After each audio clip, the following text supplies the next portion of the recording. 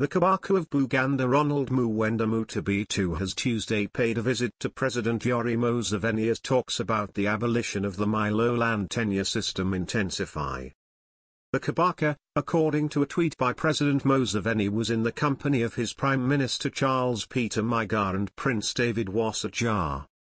Held a meeting with His Majesty the Kabaka of Buganda Ronald Muwenda Mutebi too at Nakasero State Lodge. His Majesty was in the company of Charles Peter Mayiga and Prince David Wasajja.